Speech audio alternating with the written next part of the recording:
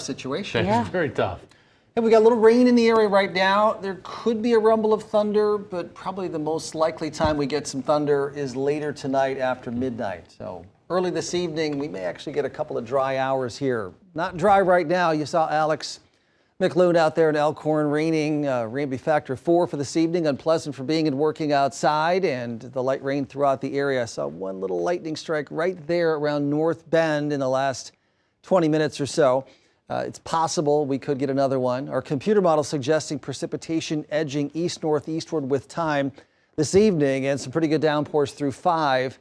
But we get beyond 6 o'clock, and our idea here is that it may be a little bit drier for a few hours, 8, 9 o'clock. I think Union Omaha is trying to play soccer tonight. Maybe they have a chance to get the game in. But late tonight, our showers and thunderstorms to redevelop and start to push in from the west. So some thunder here after midnight, and then particularly as we get to 3, 4 in the morning.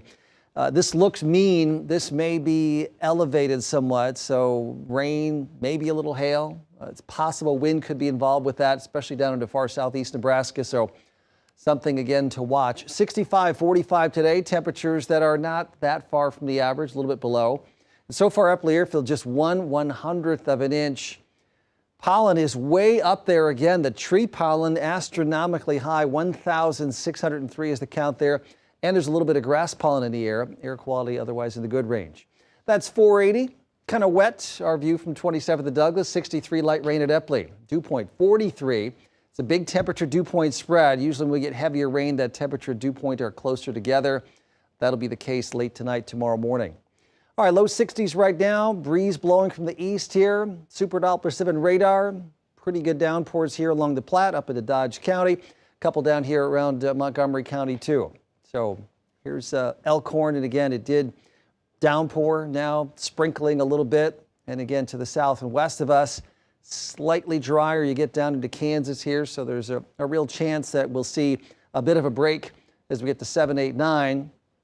But later tonight still, some big storms are forecast in Kansas, and then this activity coming in here toward morning.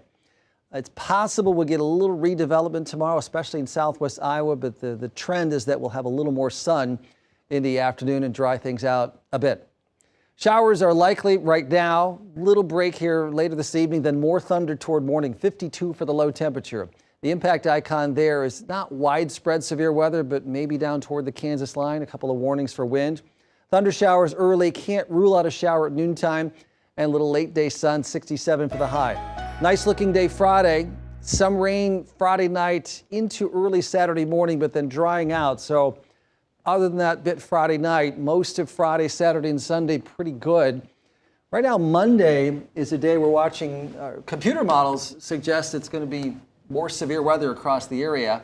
It's a ways out. Things could change, but something to look at right now into Monday.